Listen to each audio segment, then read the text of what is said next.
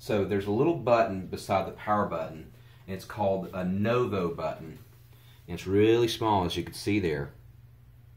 It's called the Lenovo button. And what you want to do with it powered down, you want to hold it down, and it might take you a couple of times. You might have to hold it down or just hit it once.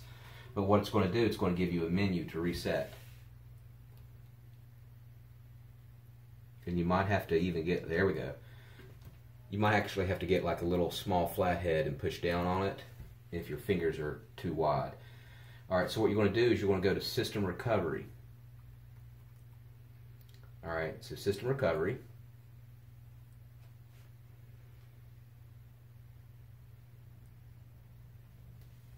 Please wait.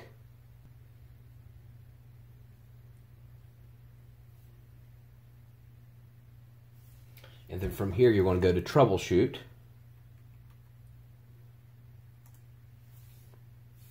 And then you can go to reset this PC.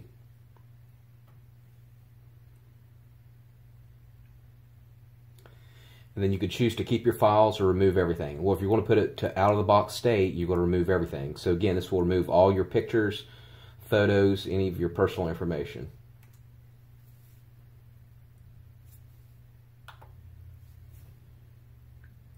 Getting things ready. Now you have the choice of just remove my files. That's a quick reset, but what we're going to do is fully clean the drive. Again, you'll still be able to have your PC, so Windows 10 or whatever you have on here, 7 or 8, will still be on here.